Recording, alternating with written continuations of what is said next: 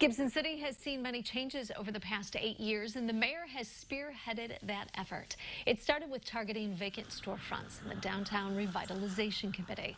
It included people young and old from in town and out. They work with an engineering firm in Champaign for months, and they got a $100,000 state grant to help pay for it. It's a phased revitalization. Infrastructure and LED lighting came first. The mayor says the second part was somewhat unique. The second phase was the music system. We installed a very nice music system, high quality, and that's what we look for, with a lot of different features. One really neat thing about it's not just the music. We can also do local advertising. So every several songs, there's a 15-minute spot or 15-second spot where one of our local businesses actually has an advertisement or a spot on the between music. The city hasn't done the third phase because of COVID, but the plan includes flower planters, more garbage cans, and some other finishing touches.